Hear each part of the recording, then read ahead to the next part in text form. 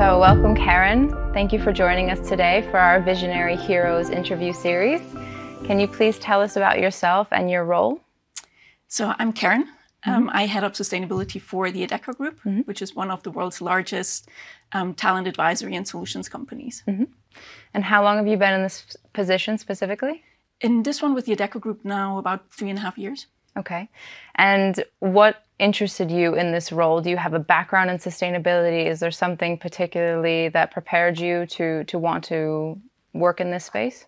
So I'm a lawyer by training. Okay. I made the switch in about 2008, 2009 into the sustainability field. I was still working at Zurich Insurance Group at that time and really had the amazing opportunity to join the sustainability team, really help build it up from scratch. Also run the Zurich Foundation, so it gave me both sides of the sustainability coin of it, to say the inside the corporate world, but then also looking at how we extend that on the community side. And then was briefly independent in 2016 and then joined the Adecco Group in 2018. So how does a lawyer get interested in sustainability? Not saying that they're mutually exclusive. No, it sometimes feels a bit like moving from the dark side into the light. But already during my studies, I had a bit of focus on human rights and international law. And I wanted to join Human Rights Watch or the UN after my studies. I had worked in a bank during my studies, and I thought, never going to work for a bank again. Only thing that could be worse would be insurance. I was 25 at that time, so don't judge me. And then, of course, I ended up in insurance. But I always had a bit that interest in how do you better balance the interests of society with how business is being done. I just didn't know about sustainability yet, that something like this exists, that roles like this exist. And then it was in 2005 or so when I first came across it and then pursued it outside of my current role as a legal counsel at that time. And then again, the opportunity opened up within the central team at Zurich. And what was your understanding of sustainability? So you said, human rights, and that was something that you were interested in as a topic. But in terms of the broader sort of sustainability, ESG, what we know in terms of climate, et cetera. So what was your understanding? I think at the very beginning, it was very limited, right? I don't think I saw the breadth of themes that sustainability encompasses, and that it really touches on every single thing that you do. I think I still had a bit more of the focus on the environmental side, also given how I moved into it. But over time, I really learned more and more, also engaging with other experts in the field that have been doing this since 1990 or so. So it's certainly not before a trend. It was fashionable. Exactly, before it was becoming mainstream. And it's really then also how industry dependent it sometimes can be in terms of, what is really material to a specific company. And that can then shape a little bit the understanding of sustainability in that specific context. But it certainly evolved over time. The sustainability role at Adecco, a talent solutions-based company, what does that look like? What is your day-to-day? What are you focusing on? For us, the focus is particularly on, of course, the social themes, particularly around sustainable employment and everything that encompasses. So starting from before people are becoming employees, so how do you actually build talent in the market? How do you upskill and reskill people for roles that actually exist? Then the whole onboarding, how do you ensure that you're really focusing on the person and don't just see them as a resource? And then the talent journey within the company, how do we ensure they're being looked after from a health, safety, and well-being perspective, that they have the right skills, the environment to thrive in, that we're looking after fair remuneration, that we're looking at being an inclusive company, and that we don't discriminate irrespective of the factors. And it's then also moving towards when do you let people go or when people are leaving the company. So it's that full talent journey that is our core focus. But we're also looking at how do we bring the social factors into the environmental factors. I think that's certainly something that I'd like to see much more of, that, when we talk about sustainability, we often say it's about embedding environmental, social, and governance considerations, so the ESG. And we see them often as silos. Sort of look after the E, look after the S. And I'd like to see them much more intertwined so that we also consider what are actually the social considerations in order to make that green transition happen. And for us, that is, of course, people. It's the skills that you need to invent new technologies. It's the ensuring it's a just transition, that we don't leave people behind that might be in currently, let's say, less sustainable jobs or industries. So this is a bit the focus of my work, engaging with all our different departments to embed it into our solutions, into new services, engaging with the customers around it. And then, of course, the fundamental ESG considerations also into the operations. Now, skills is, I think it's a really important part because, it's really hard to figure out what skills are going to be needed for the jobs of the future. So when you talk about upskilling and reskilling, what skills do you think are going to be paramount to help us on this green transition? There's, of course, the soft skills that are gaining in importance. It's the flexibility, it's the adaptability, it's the willingness to lifelong learn and upskill yourself, right? I mean, Deloitte, I'm sure, something that you're talking about a lot as well. And I think a lot of people are, when they think about the green transition, they think about engineers. They think about, new technology or so. But what we will also need a lot more is, people that work in waste management, people that know how to repair things, how to refurbish things.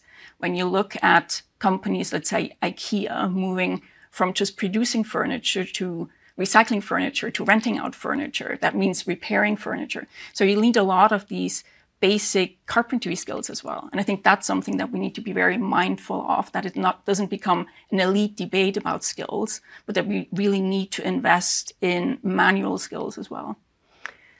Now, skills from your perspective, I mean, the skills that you actually need to be successful in your role, what skills are those? Are they similar? Are they the soft skills, or what other skills do you need? A bit of that negotiation tactics from your lawyering days.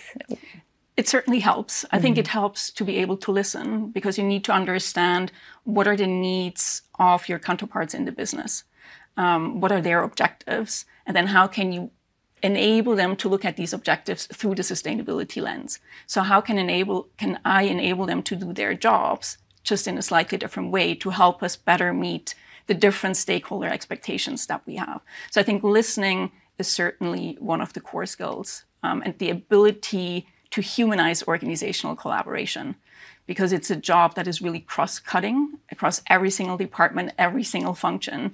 So it's your ability to really build meaningful, trust-based relationships within the organization that you can then draw on, because you're always trying to influence from the outside in, right? I'm not part of this function. I can't tell HR what to do. I can't tell the business exactly what to do because they don't report into me. So you need to convince with the knowledge of the space, but also their needs.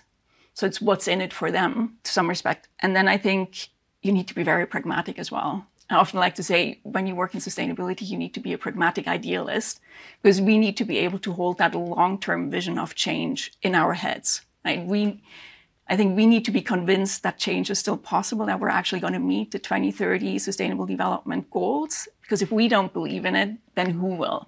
So I think you need to have that vision or that idealism that change is possible, but you need to be very pragmatic in the day-to-day. I think if you just come with high, lofty goals and the ideal way of doing things, I think you lose a lot of people, because they might not be at that same level of understanding, of awareness, if they haven't worked in this space for such a long time. So it's translating a very complex concept that sustainability is into something very tangible for them. So it's, when you speak with HR, you need to really focus on the HR aspects of sustainability. When you speak with more procurement, you're going to highlight different things. So it's that adaptability again in tailoring your messaging to your stakeholders or to your audience specifically. So presumably not everyone is, all in the same boat straight away. So, you probably do have difficult conversations. It probably is sometimes challenging to convince certain stakeholders that this is worth it. It is worth, the maybe short-term investment that is required. So how do you do that? How do you have those difficult conversations? You need to be persistent. And you really need to come prepared into the conversations. So you need to understand where they're coming from as well. I think just coming with that, I know how to do your job, I think typically doesn't work. And that's how people often come across, right? Never it's does. sort of this, me telling you, well, the way that you've done your job so far, it's not the right way. We need to do it in a different way. It just doesn't go down well. So I think, again, it starts with building those relationships and being patient in it as well. I think sometimes, yes, it does take a year. Sometimes it takes 2 years to bring them on board, but it's actually often those that weren't very supportive in the beginning, if they really understand it, then become your most fervent advocates for the issue at hand, right? You want to turn those into the advocates. I think the majority of people within an organization, they're passive supporters, right? If you tell them about sustainability and what they should be doing, they're not going to contradict you. They're going to say, yes, of course, yes, we need to do that. But then they don't do anything on it. They don't act on it. So I think that's what we need to do a lot more. It's activate and empower everyone within the organization to become a sustainability champion and have it as part of their role. Because it can't just be one person or a team that pushes it. In the end, it comes down to the day-to-day decision-making of every single person within the organization, particularly when you look at ethical or responsible business conduct. That is how you interact on a daily basis. And, many people ask, so what should I do in my day-to-day job? Just showing the respect to the other person, being a human, that's how you live up to human rights, right? I don't discriminate against you. I look that you are treated well in the work environment, that you feel that you're being respected. That is one part of respecting human rights. And I think that's something that everybody within your organization can do. And then you can take it from there. Then you can build on that. But you need to be able to turn people into active parts of that change. Otherwise, it's not going to happen. I mean, the whole sustainability discussion on all levels, it is this disconnect between words and actions. Consumers, wanting more from brands, the aspect of greenwashing and stuff like that. I mean, or what needs to be done to change, these kind of empty words into actual concrete actions. I mean, especially with something like achieving, the UN Sustainable Development Goals by 2030, we need far more actions and far less words. Yeah, I think you see that shift towards more accountability happening now. I think by investors asking for much more measurable data and not just qualitative stories, but something that they can really understand what are the risks that a company is faced with from a sustainability perspective, how a company is managing that, to then see what the impact on the financial valuation is. I think that is one of the big drivers right now, that we see more standard setters stepping in to say, okay, what are the common metrics that companies need to measure? Right? That there is some comparability, that you can then also be held accountable. So I think that move towards more accountability and transparency, we see that starting to happen. Also, I think legislators are stepping a lot more in. I think in the past, it's been much more the focus of companies saying, we know what to do, let us do our thing. We don't need legislation because it's so complex. And it needs to be tailored by industry and by company as well, that legislation just won't cut it, right? It's too blanket an approach for what we actually need. And a legislator said, well, that's fine, okay, you do. But then we've still seen that some of the ways that we've been doing business have just broken down, right? They weren't doing justice to all the different stakeholder needs. And I think that is why now legislators are stepping in more to say we need to create a level playing field. We can't trust you anymore to do what is right, because we still see that there's challenges, also given the complexity of the issues. I think that is one of the new drivers as well, to put more action behind the words.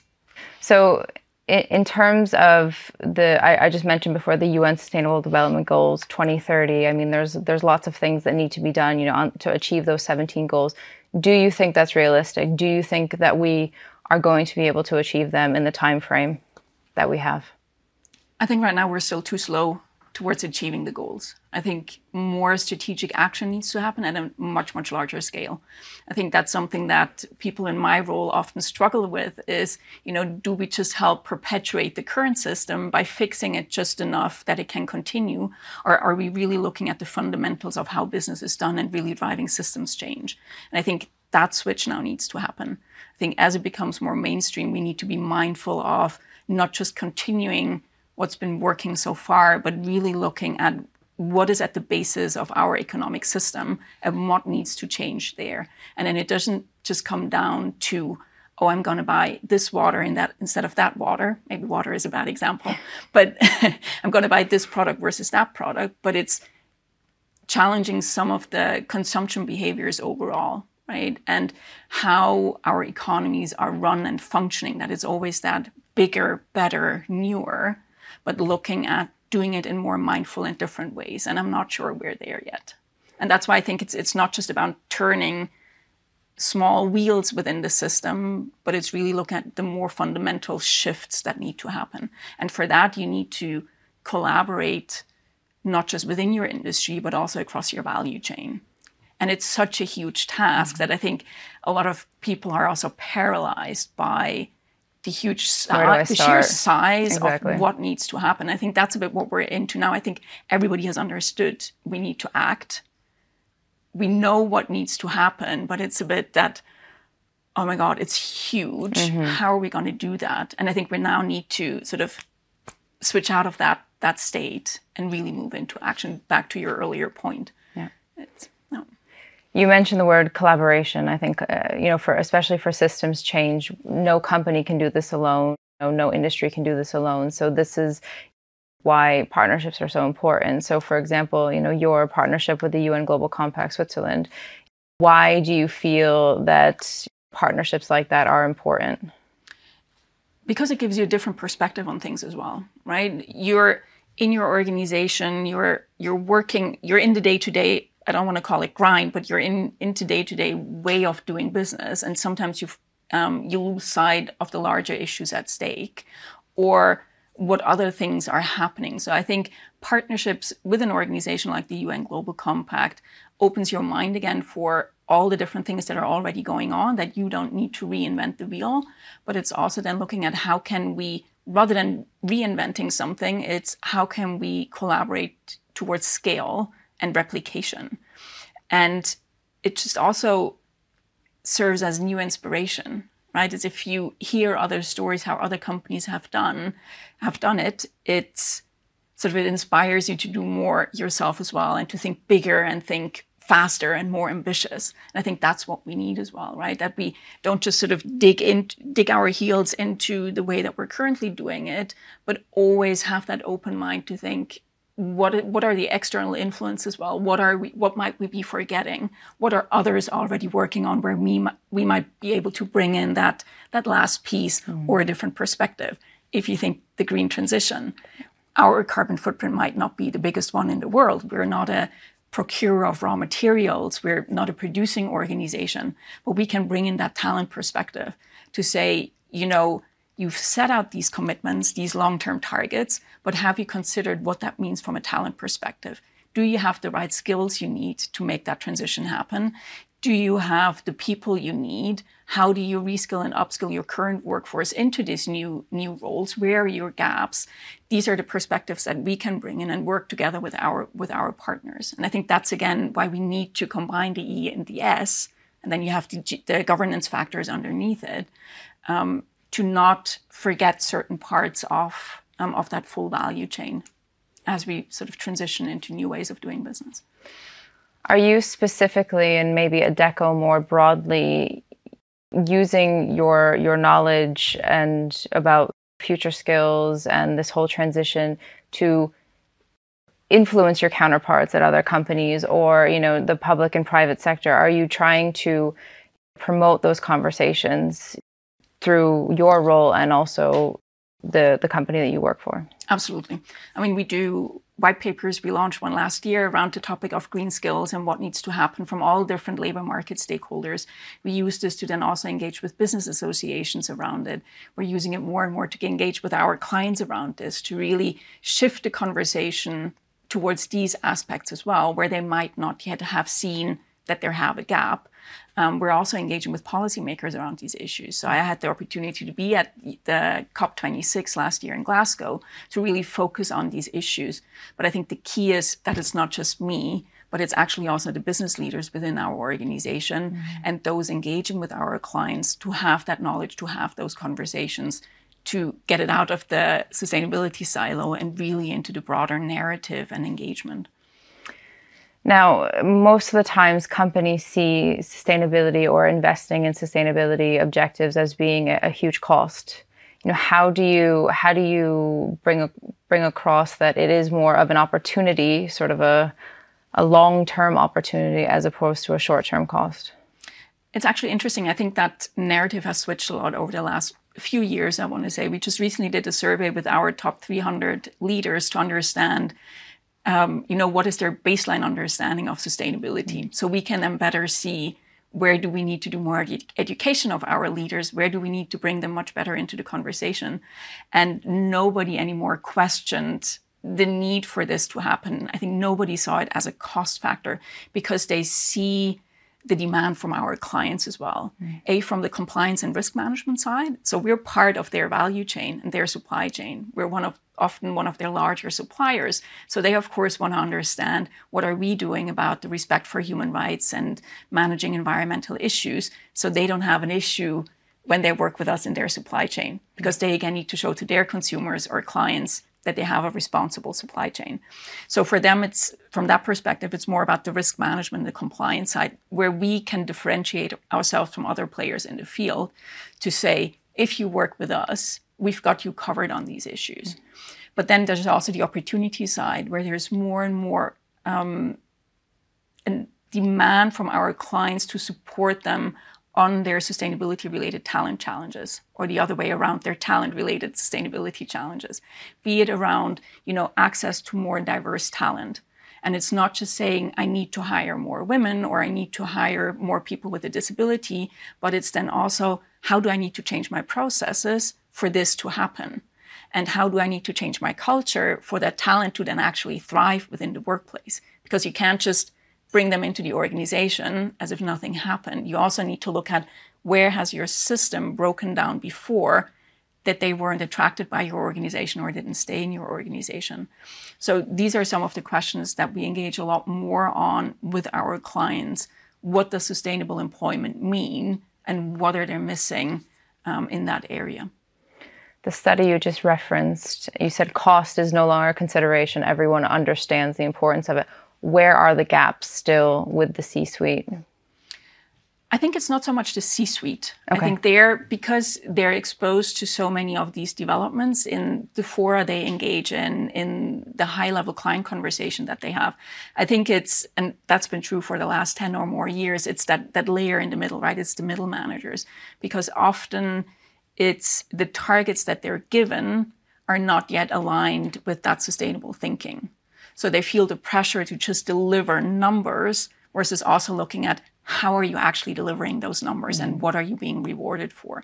And I don't want to say that it can only be incentive driven, right? We want to have the right leaders in the organization that are not just doing it because they're being rewarded for it, because they intrinsically think this is the right thing to do and is in the best interest of all our stakeholders, including our organization. But I think that's where still a lot of the gaps are, that they don't know how to translate what we're telling them into something very concrete in the day-to-day. And I think that's where we need to do a much better job to what I said earlier. It's translating this complex concept into what does it mean in your specific day job? How can you turn this into action? And how can we better support you on that? And I think that's where we still have a gap. But I would think that would be like a leadership gap per se, because, if the top has decided that this is very important and they see no issue with it, but the middle managers are seeing a disconnect between what they need to deliver and sustainability objectives, then there needs to be something that's happening at the top saying, let's prioritize, the sustainability objectives as opposed to only focusing on, profit objectives, for example. I think you need to integrate them, right? I think they should be one and the same rather than seeing them as separate, mutually exclusive issues or so. And I think that's something that we need to do much more of. How do you really bring those together? And in the end, we also need to recognize that change is hard, right? I think many people have been working in their jobs for many years, and now suddenly you're telling them, oh, you need to do that slightly different. And it's hard. Changing your behaviors is really hard. We know it from ourselves, right? I mean, every year, beginning of the year, most of us are taking some sort of New Year's resolution. And then a few weeks in, we drop them. And this is something that you very individually can control. It's something that is in your, in your power to change. And yet look how difficult this is. And now you're asking to change business behaviors that have sometimes developed over years or decades. It's a huge tanker that you're trying to shift from going here to going here. And I think that's something that we need to be mindful of as well, that we don't overwhelm people from one day to the other, but bring them on board. And yes, it's frustrating if it takes a little bit longer, but I think it will really pay off over the longer time if you take the time to invest at the very beginning and then be able to shift this all together, that it then becomes a bit of a self-starter as well. I think that individual choice is also a challenge that we face. Consumers want to be more sustainable. They want to make more sustainable choices. They want to have the information to be able to do so. But as your point about New Year's resolutions, it's hard to change behaviors. So, you can want this in theory, but in practice, changing things that are comfortable for you as individual consumers is sometimes very difficult. So do you think it is possible? And, with this whole information overload or, this thought of everything is doom and gloom, how do we help consumers or companies or individuals or, society in general to be able to see the positivity of these small changes that are just necessary? I mean, it's a huge question, right? I mean, I think that's what governments have struggled for a long time, particularly when you look at Switzerland. How do you get people to vote? Because many people think, what difference is my single vote going to make, right? Doesn't matter anyway. And I think that's the same that we're seeing here. People thinking it's my individual behavior. I mean, that's not going to move the needle. And I think, of course, you need the big fundamental changes by corporations, by systems, by industries. I think we shouldn't forget that and just put the onus on individuals, right? I think that would be the wrong way as well. But I think you as an individual have a lot of power when it comes to, pension funds. How is your money being invested there? Where are you investing your money? How you consume? Where do you consume? It's showing that it makes a difference as well, because if everybody thinks that way, nothing is, of course, going to happen, but it makes a difference if 20% of people are moving in a certain direction or voting in a certain way, or is it 80% or 55%? You send a signal as well to producing organizations, to governments as well, where you need to step in and do something. And I think by that, you as an individual can make that choice as well. And you have, yes, it might be a tiny lever, but I think if more people are doing the same thing, I think it can have an impact on what companies are then also producing if they see something is no longer being asked for. So I think it's, on the one hand, the intrinsic change of corporations into a certain new way of doing business that is necessary, not just because it's being demanded, because sometimes you also need to educate your consumers about a certain choice. Or what might be more meaningful than something else. But in the end, it's also about your personal behavior and how serious are you taking what is happening or is potentially happening. And I think that's where, particularly in a privileged society like Switzerland, I think it feels often like this is so far away. What impact am I going to have, and how is it even going to impact me? And I've earned this trip to the Maldives, right? I've worked so hard. I need a treat. And I'm not saying that a trip is bad, right? Because we also know that with COVID lockdowns, it had a huge impact on so many economies and the livelihoods of people, because there weren't any tourists anymore. And you also need tourism for cultural exchange. So I'm not saying travel per se is bad, but I think it's being more mindful of your choices in the day-to-day. And yes, maybe sometimes you need to make a sacrifice too in order for the greater good, but then also that your children and the next generations still have access to the same opportunities as you've had. And I think that is often the step that many people don't yet do. What will it actually mean for the next generations? In the media, climate change and any climate-related aspect is what gets a lot of the attention, the forest fires, the hurricanes, things like that. That is what a lot of people equate initially when they hear about sustainability. But the whole social aspect, as we were talking about in the beginning, especially when it comes to employees retaining or attracting talent. The social aspect, especially for the younger generation, is becoming more important. And that's why there's discussions about 4-day work weeks, which is something New Zealand is thinking about doing, or only working a certain percentage of time, or being able to, job share, job rotate, things like that. In your experience and basically in Adecco, are you seeing that as well? Are these conversations coming up with companies saying, how do we make employment in the future attractive, or even employment in the present attractive, to maintain and retain our staffing levels? Yeah.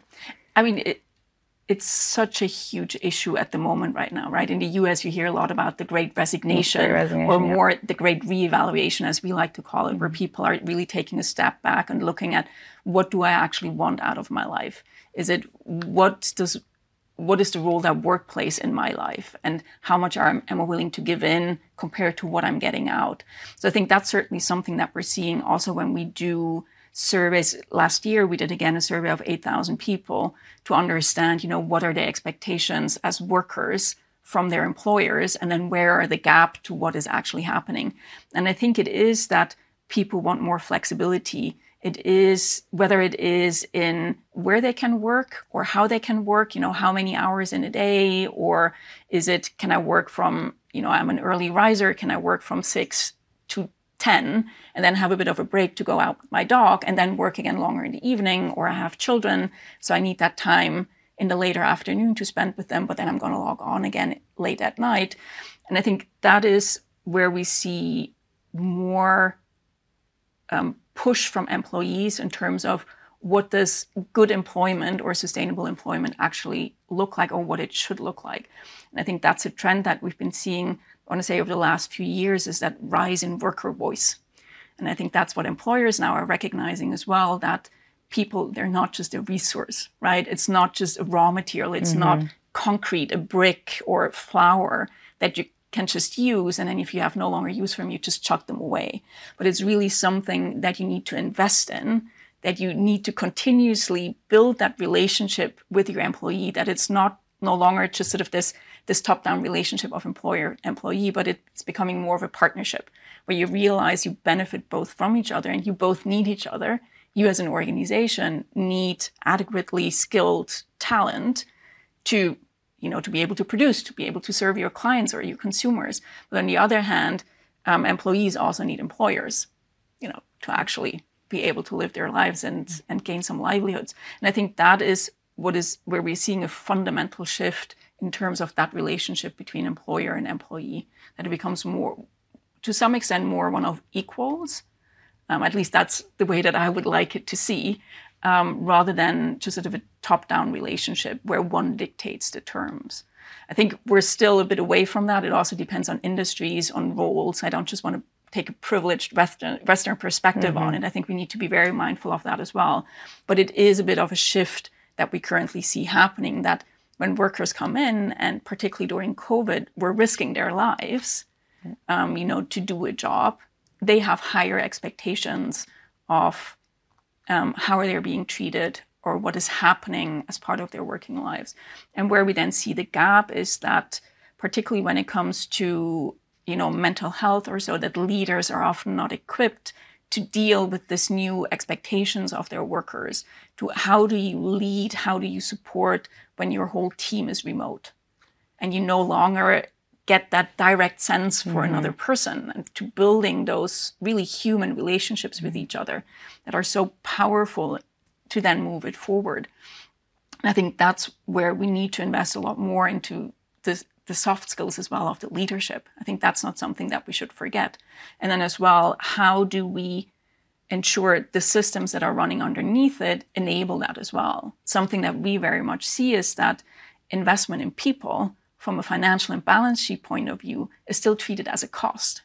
So the incentives for organizations are much, much smaller to really invest in the upskilling of their employees, because financially it might not necessarily make sense. And it could be you invest in your employee and then they leave anyway.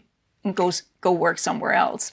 And I think it's how do you really ensure that also from a financial perspective, it's not seen as a cost, but as an investment, and that we see each other more as a system as well, where yes, it may be that you invest in an employee and that person leaves, but the same happens the other way around. We benefit as well from other companies investing in their talent and ensuring they have the right skills to still succeed in the labor market. I think that's where it's opening up a little bit more as well, that corporates don't just see each other as competition anymore, but also being part of that same ecosystem that we need to better collaborate on.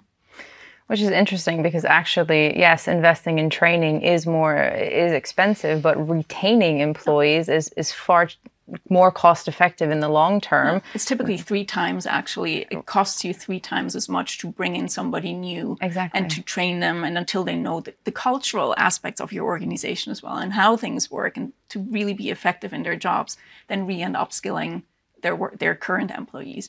And I think that's what we see as well. It's the retention of employees becomes so much more important, and the upskilling and reskilling and moving away from that hire and fire culture that we've seen maybe over the last decades or so. I think that is thankfully moving a bit more to the sidelines and really seeing people as people. Now, you mentioned, you said something like, this is how it should be, or this is how I would like it to be. If you could think about, the ideal sustainable organization from a talent perspective, how would you design that? I don't want to give away everything that we're currently working on. I was asking based on your opinion.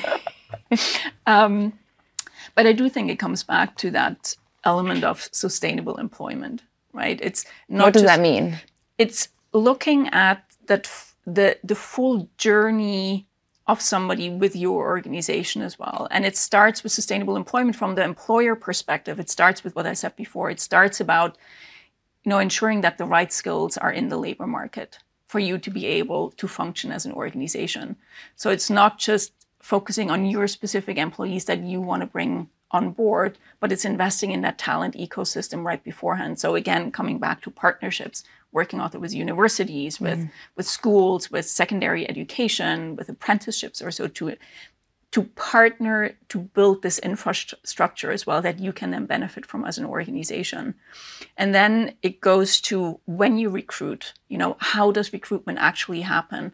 Are you respectful of that employee? Are you mindful of non-discrimination? Is it around fair remuneration? And remuneration, not just in the sense of that one salary, but also social protections. How are you, what is really that gold standard for workers look like, or how you should treat them? And then what happens when they are with you within your organization? How do you ensure they thrive in the day-to-day? But it's also when you go through a reorganization, do you just, again, let them all go and try to find a new talent in the market when you move to more circular business models? Or do you actually say, no, we have a commitment to our people and we're going to look after them and we're going to invest in their up and reskilling, whether that then happens in our own organization or to enable them to find something somewhere else. So I think it doesn't just stop when the employment relationship then ends, but how do you also look after people once they've left your organization? And how do you invest in that ecosystem as well? And I think that's where employers can play a much, much stronger role in really understanding the breadth of their responsibilities towards their workers as well. That it's not just a commodity that we're using and harnessing at a very specific moment in time, but how do you actually build partnerships with your employees as well? Is that something that frustrates you, is, trying to get across that employees aren't commodities, they're not cogs in a system? Is that something that frustrates you? Not so much anymore, because we see it shifting, right? You also see the language shifting. I think for me as a lawyer, words carry a lot of weight, right? There's a lot of meaning. And the more you talk about human resources, I think the more it also gained that connotation of, yes, it's a resource, it's a commodity, right? It might not be obvious, but I think it's sort of this underlying feeling that you have. And it's just sort of that sense of, this is how we're treating them. And I think now, people are trying to find different language for that as well, that clarifies in different ways what people mean to them within the organization, whether you then call it talent or assets or people. But I think sometimes language helps you shift certain actions as well. But it sometimes also has to be very deliberate in terms of shifting the language. And that's where I'm then very lucky that I can very directly work with our communication colleagues as well, that very much shape the narrative of an organization to really then perpetuate a new way of how we're talking about certain things. Words definitely matter. So in the 3 years you've been in this role, you said you're seeing the shift, you're seeing people having different mindsets in terms of why this is important and the long-term benefits that it does bring. So are you overall optimistic in terms of what the future holds in the sustainability space, in your role, in your function? No, I think generally, yes, I am very optimistic. I mean, I've been in this field for more than a decade, and I've seen how difficult it was in the beginning, how it's really, sustainability was either simply associated with giving back, which also has a very patronizing, undertone. Again, coming back to language carries a certain weight or meaning. And that community investment, or it was purely associated with managing your environmental footprint at a very, very high level and, saving a bit of waste. And I think we've really moved away from that. I think you mentioned it before, it's become a bit more mainstream. And I think that's what is needed as well. I think people recognize more and more that it's not something that you can treat separate from your core organization, but it's a lens that you should put across everything, or a lens that you put across everything and look through to then see how do we need to shift the way that business is being done. So I don't think it's a trend. I don't think it's a mega trend, but it's really a way of looking at how business should be done in the interest of all your different stakeholder groups. And so from that perspective, I am optimistic because I think I see how people are reacting to it much, much differently, and they recognize the seriousness of it as well. And it needs to be firmly embedded into the core of an organization. But I think many people still struggle because of the complexity of what it all entails, that it isn't just this one tiny thing that you can then take off, but it's a multifaceted approach that you need to take and really see how it touches every part of your organization. And, when I started out, there was always the saying, we working in the sustainability field should be working towards us no longer having a job. I mean, yes, that would be the ideal, but I think there's always new topics coming up that require to be looked at from a sustainability perspective, where a lot of people might not immediately go there.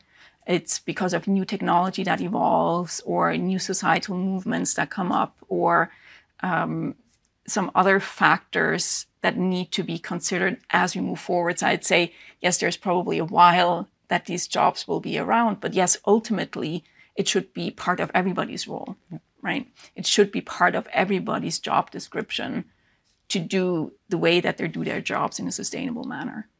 I was just going to ask you that, should the role exist as its own function, or should it be something that is embedded across all departments of an organization? But you just covered that. I think it's also because you want to ensure alignment, right, across different things. So if, let's say, it is fully embedded and sales and the client engagement moves in one direction, you want to make sure that this is also reflected on the procurement side and the supply chain direction. Or if you take an insurer, where is my background, right? If you say it's the underwriting side, if you say we're no longer going to underwrite this and this types of business, you then don't want to go on the investment side and say, yes, but we're still going to heavily invest in those industries.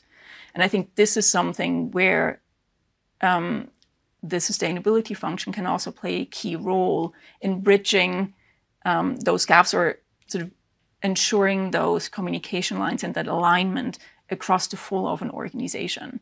Because there is a bit the tendency, right, that people, they're so excited by it that they then run off in all different kinds of directions, but you still want to make sure that you as an organization are moving in the same direction, that you're focusing on your priorities, that you're not sidetracked by smaller things, but you're really focusing on the most material issues for your organization where you can have the biggest impact. I think that's where sustainability functions also play a key role in keeping it together, ensuring that you're sharing the same narrative, moving in the same direction, and that there's alignment across the different things. And what are those material issues at Adecco? It is everything to do with employment. Of course, it is the social issues. I mean, for us, as one of the largest employers worldwide, I mean, we employ or we place about 1.2 million people every single day into jobs. So it's, again, how are we doing that? How are we ensuring that they're being looked after in the jobs that they then have at our client site? Same also then with our own employees. So it is the social factors that are most material to us as an organization: the respect for human rights, the fair employment, fair remuneration, the respect for human rights, but then also how do we bring that into the environmental side around the upskilling and reskilling. So our overall purpose is to make the future work for everyone, right? Not just to make it work for shareholders or for clients, but really for everyone. That also includes society at large, right? And the environment. And for us, that is then looking at particularly the social issues within an organization, not letting the others slide, but it's really the emphasis where we can have the biggest impact in terms of ensuring the lifelong and sustainable employability of people, that even if the world changes because of climate change, automation, digitization, that they still have access to employment, have the right skills to stay in employment as the world changes, and by that have access to livelihoods, right? And then how do we support our clients to navigate this fundamentally changing landscape from a talent perspective? That's where we as an organization can have the biggest impact. And then, of course, sorry, one more point, which I've gotten a bit nerdy on in the last years, is around, how do you pay your taxes? I think it's certainly not one of the most sexy topics, but I think the responsible tax payment is such a huge contribution to sustainable development. And we, particularly when you look at it from social charges that we pay on wages, I mean, that's a huge contribution that we make towards sustainable employment that can't be forgotten. So it's, how do you structure also these type of practices in terms of responsible risk management, in terms of responsible tax management, to ensure that you really make a positive impact towards sustainable development. Mm-hmm. And my final question that we ask all of our visionary heroes is, what would you like your legacy to be? My legacy? Oh, I'm not sure it really has to do all that much with sustainability, but for me, it's more about being remembered as a person, right? I don't just want to be seen as a machine, or she was really great at delivering a strategy or developing this program, but that I always treated people with the right respect, that I was always accessible for everyone within the organization. And that's what I would like to be remembered by as a human, right? That took the time out, even if we're in very busy times and very hectic jobs and huge expectations, to still make the time to engage with people. Because that's what in the end it is about, particularly for us as the Adecco Group, right? It is about people. So it's maybe something much smaller, but I think it's pushing for the good in others as well, and hoping by that inspire others to always remember to treat each other as human beings. And it filters into those whole interpersonal skills, which, Exactly. end up influencing the S and the ESG. Yeah. So. And it then hopefully has that ripple effect as well, right? If you treat each other with respect, you tend to listen much more actively. You're more present in the company of others. You give them the time of day as well. And then, that then translates into other actions happening as well. So it might seem very small and trivial, but I think in the end, it can have a huge impact as well. So for me, it's not just, I've led the Adecco Group and then they're the most sustainable company there is, or the most sustainable employer, because that is always a team effort, right? Yeah. That doesn't just depend on me. I can be that start of that ripple, or that start of that wave that empowers others and enables others to do the things that they need to do, right? I don't develop new products. I don't change processes. I need to be able to empower others to do that, that actually sit at those levers of power, I want to say, to make those changes happen. And I think it's how you then do that in your day-to-day job. I think that's what it comes down to in the end. Working together for a more equitable society. Yeah, not sure how visionary that is, but I think that it is that, for me, it's really that human-centric that we need to have a lot more and that we're not seeing enough. I think that's, if you forget that we're all people, I think we're talking about organizations and corporations or so, but they're made up of people. Absolutely. And yes, you can say somebody is in power as the CEO and somebody isn't, but they're still all people. Right? I think we share a lot of commonalities, maybe not from a role perspective. Far more than what divides us, actually. Exactly. And I think if we recognize that more, I think we're also much more mindful in how we're doing our jobs and much more conscious of the impact of some of our actions on others. So also when we talk about green transition or so, it's how do we ensure it's a human-centric one, that we don't leave people behind. And it starts with actually thinking about people. Thank you, Karin, for your time. I mean, this was a very great discussion, and words matter, and I really like how you said that. So we wish you all the best in your role, and thank you for having me. I mean, it's, I love these topics, right? I think it's, and you need that level of passion to push forward in a role like this, because sometimes it really is exhausting. It's you hit your head against the wall many, many times if you're not really making the progress, or it's frustrating. So you need to have that passion to sustain you, to use that word again, in your role. And I hope that I can infect others with that passion as well, that they see as well how they can take their values and bring their passion to work and turn it into something meaningful rather than just being cogs in a wheel. So thank you for giving me the opportunity to speak here. Well, we're very happy that you have that passion to inspire others. Best of luck. Thank you.